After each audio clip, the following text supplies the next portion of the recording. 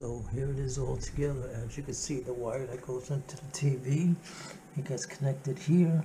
These are 7 inches. This is 14 or 14 and a half. These are 3 inches by 4 inches. So this is what it looks like complete. So let's build this from scratch. 4 coat hangers like this, which you're going to bend into 7 inches. And then you're going to need the wire that goes to your TV. You're going to need 4 of these that are 4 inches, which you're going to put here, here, here, and here. You're going to put here, here, and here.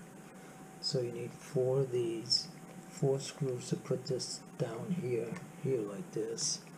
You need washers, 2, 4, 6, 8, 9, 10, 11 washers, and you need screws, 2 screws.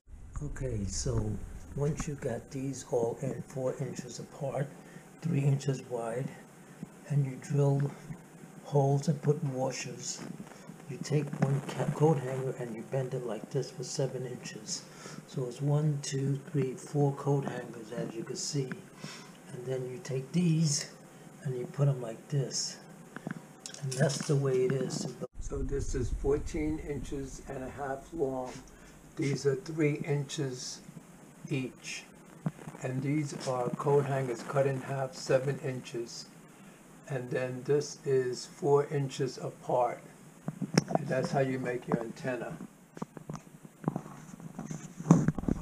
Now let's turn on the TV.